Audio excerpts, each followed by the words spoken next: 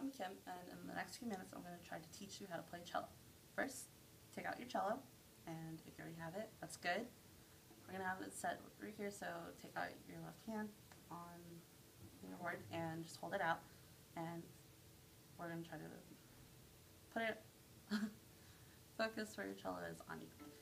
And the first thing to do is taking out your end pen, and the way to measure that is with the width of your hand, from like your thumb to the pinky, and you're gonna have to play around with it because I'm not a very tall person, so it has to be a little bit longer than my hand, but make sure it's just really comfortable for you so that the scroll, which is right here, is near your ear, and then you're gonna sit up straight, feet flat on the floor, and then have it come to you, the instrument, to your chest, and then have it kind of like angled inward a little bit to the right, so you can see it, and later we're going to add the hand and stuff to it, and so that the, this part of the cello rests on your left side.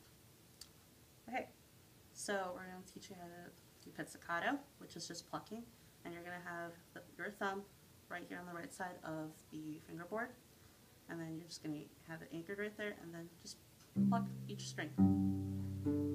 And it'll be from C, G, D, A. Try it on your own. C, G, D, A. Good. Alright.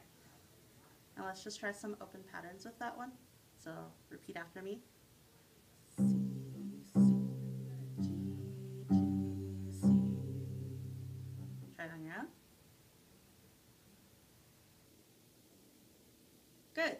Let's try some of the upper ones. Gotta stretch it over there. A, D, D, A.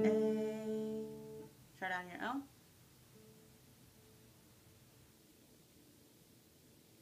Good. Alright, now we're gonna add the left hand. I have some tape on here, but I don't know if your instrument will have it, so just know that when it says 0 on your music, it means open string, like we went over. But from your index finger, that'll be 1, middle finger is 2, ring finger is 3, and your pinky finger is 4.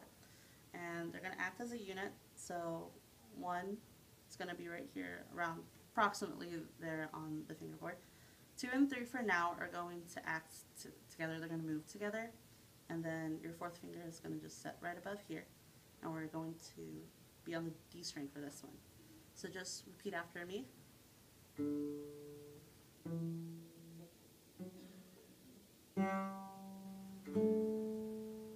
Try it on your own.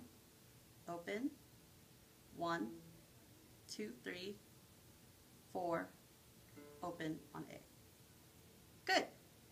And so the note names to that would be D, E, F sharp, but we're going to call it fiche for now, G, and then A. Okay, so try that with me. D, E, fiche, G, A.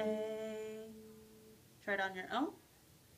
D, E, fiche, G, A.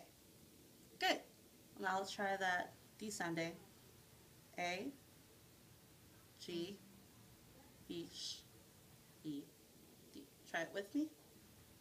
A, G, fiche, E, D. Try it on your own.